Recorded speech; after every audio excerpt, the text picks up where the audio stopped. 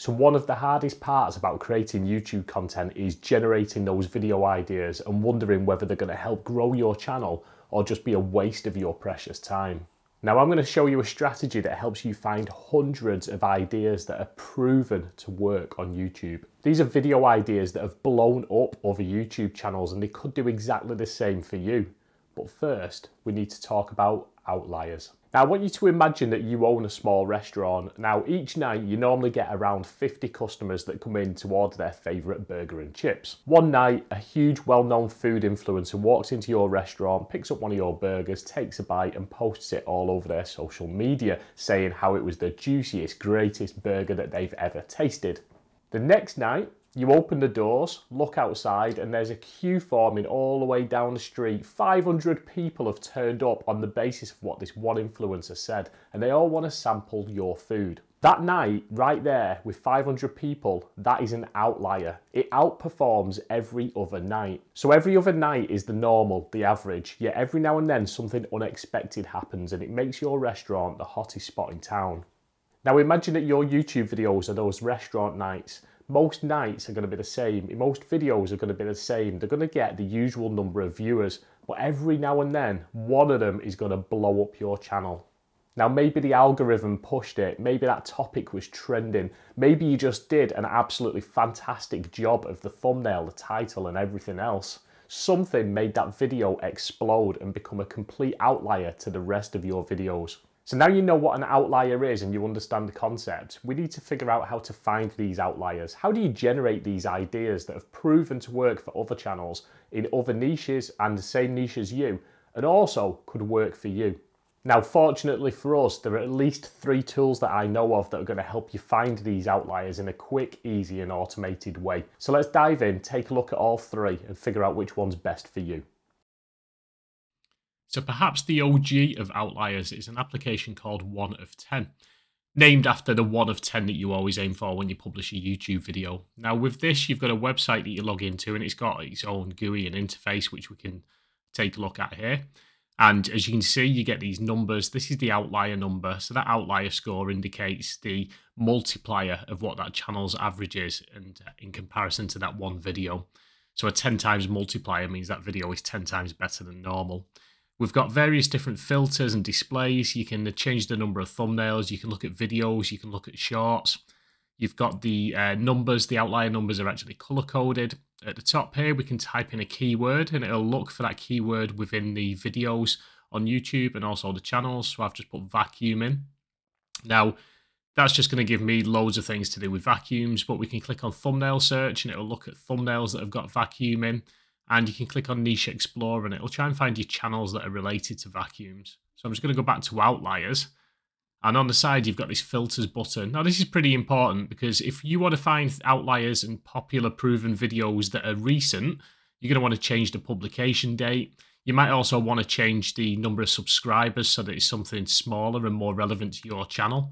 So you can fine tune things. Now, I like this thumbnail. So this is a 6 times multiplier.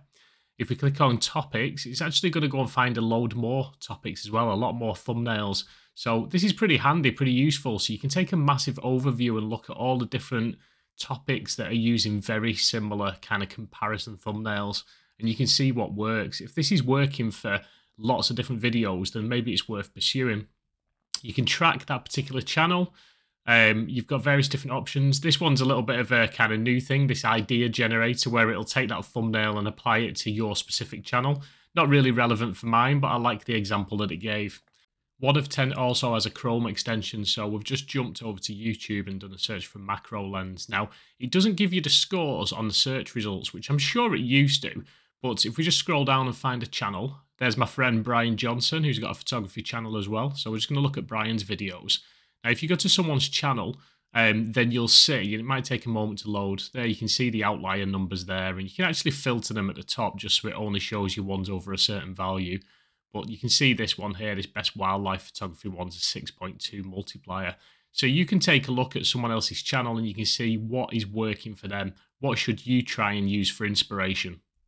Next up is Spotter Studio, and a Spotter Studio does various different things for planning YouTube ideation. Outliers is just one small part of it. If you want to see a full review of Spotter, then take a look at my other videos, and I'll link everything in the description. Once again, you can choose the outlier number, you can choose the subscriber count, you can make it more relevant to yourself. It's got a really good feature in Spotter Studio as well, which I haven't seen in any of the others. If you actually want to look for outliers that are relevant to your channel, you can actually filter it by what your audience also watched. So that's really helpful. I was going to do a search for push-ups, and you can see there it goes away, looks at the keyword, and it gives you some results. It's showing that this one here is a 13.2 multiplier. So in its first 7 days, it was 13 times more popular than the usual video on that channel. Now you can add it to favorites, you can follow it, you can do what you want, but you're using it as an inspiration. It's showing you here a thumbnail and a title that works. Now lastly, we're going to look at vidIQ. Now if you're a YouTube creator, you've probably heard of vidIQ because they've got tools that do all kinds of things, and Outliers is one of them. Again, it's a very similar concept. You're probably going to get different numbers where they've got different ways of working these things out. So again, we're going to type in a search. I'm going to search for cake, and if we just look at the results that it brings back, you can filter it again, so we can have a look at an outlier score of at least 6, and we can change the subscribers so that we're looking at channels that are the same size as ours and not massive channels, so it keeps it more relevant. And the publishing date, we want things that are actually working now and in the last 3 months. So we're just going to apply that filter and then take a look at the results.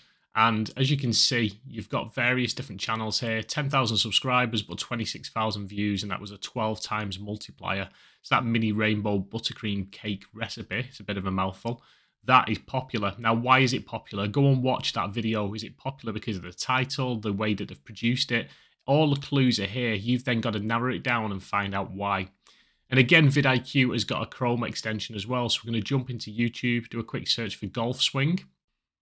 And again, that's going to give us some multiplier figures, and it's going to show us what's actually popular.